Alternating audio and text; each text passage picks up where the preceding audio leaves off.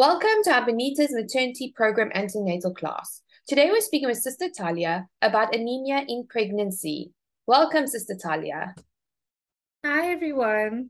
Hi, welcome. Yes, today I'll be speaking about anemia in pregnancy.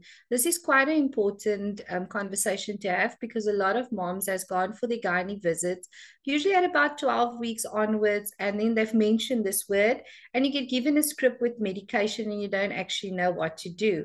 So first of all, what is anemia? So this is a word you hear, and it basically means having low iron. So what does it do? So anemia is when your body doesn't produce enough blood cells, and specifically red blood cells, which transports the oxygen in the body throughout the body to give everywhere oxygen supply and blood supply. So that is basically what anemia is. And when we say red blood cells, this is a big thing. They are the oxygen carriers. They carry oxygen to all your vital organs like your heart, your brain, your muscles, your skin, kidneys, and everywhere else. So we get different types. So usually when you're at your doctor and he starts giving you a script, that is mild anemia. It can sometimes happen, the demand of pregnancy, so this growing baby that's taking all your vitamins and minerals can sometimes leave you feeling quite tired, a little bit out of breath at times, and sometimes a little bit dizzy. Now, severe anemia happens when you actually notice it before a doctor even does. You will start to be out of breath, tired, dizzy, irritable, find it hard to concentrate, especially moms that's still at work and having to get ready for maternity leave. And your heart may feel like it's racing, it's just going very fast. And those are then basically the signs of anemia, and you would go for your visit. Why does anemia start in pregnancy? Really easily because of the body's high demand. Due to the baby ever growing, baby's taking a lot of your supply. And due to possible vomiting, we have to remember that not all moms are able to keep food down in the early days of pregnancy or even take medication they are supposed to take because they are nauseous or vomiting a lot. And iron is very difficult to absorb in the body. That's why iron is quite a difficult mineral to maintain and to keep in our bodies as well. So how do I test if I'm anemic and how do I manage it? So the basic test is when you go to your gynecologist during your first, usually 12 weeks of visit, you will check it at about 12 weeks, 14 weeks, 15 weeks. It depends how early you go to your gynae. And then it will be rechecked at 28 weeks. Remember, as baby is growing, the demand is growing as well. At baby's taking off that iron, you needed to kind of cope every day, all that oxygen supplied to the body transporting. So by 28 weeks, it usually plummets. If in early pregnancy it was good and you got a script and you never took the medication, it usually plummets by 28 weeks, and then we have to now maintain it. So if I'm anemic, how do I manage it?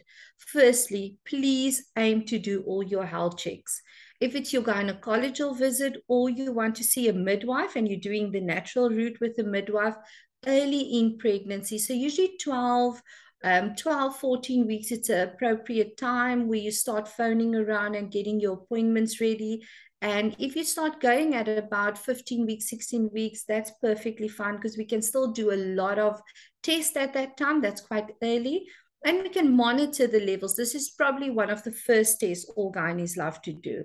So women are also advised to take folic acid. They go hand in hand, the iron and folic acid supplement, because they both are oxygen carriers and they also help against baby having any type of malformation or anything like that.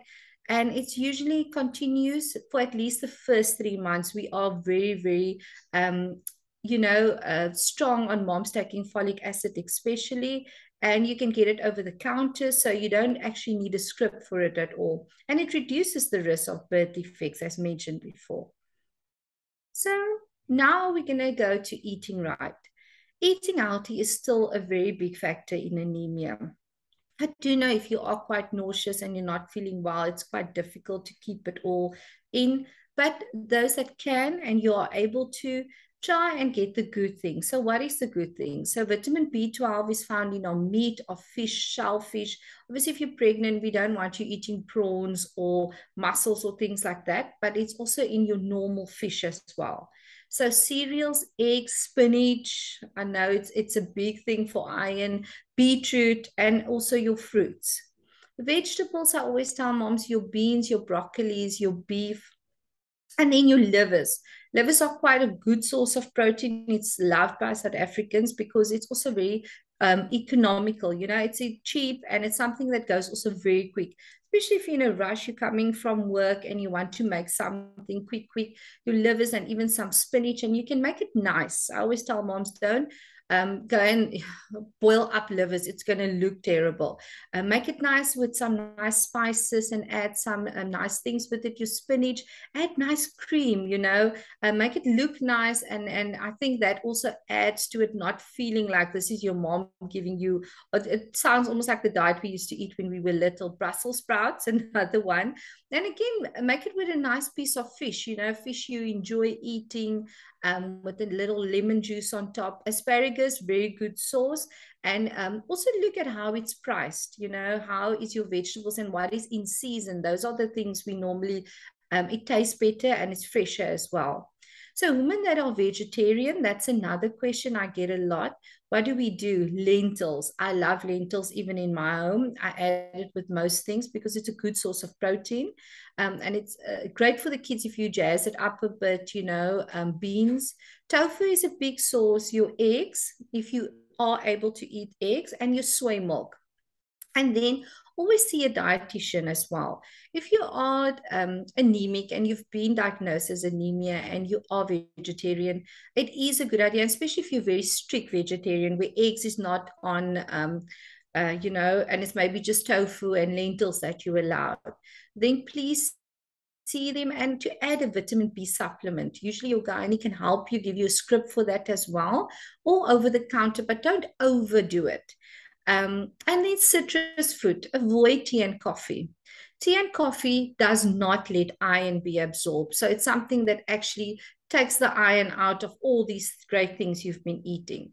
So avoid it. You know, rooibos tea is perfectly fine, but tea we mean the black tea, and coffee we mean like the actual coffee, not decaf, because it doesn't help the absorption of iron at all. And then we have our third point, which is supplement. I mentioned it earlier about the tea and coffee when you're taking the foods for the absorption of the iron, but also the same with vitamins. Avoid it if you're on the vitamin because it delays it. And if you're going to have coffee, not huge amounts. Have that 1 cup in the morning that will just make your day. And the rest of the day, just try and take it easy with it.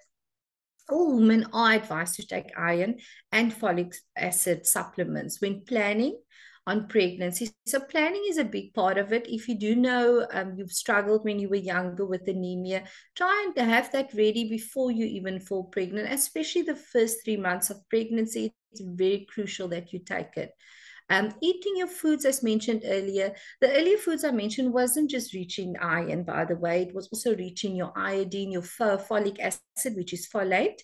And many women are advised to take their iron supplements if they are iron deficient. However, again, I mentioned it lastly, vegetarians and vegans may be advised to take vitamin B supplements. So these supplements are very important. Why?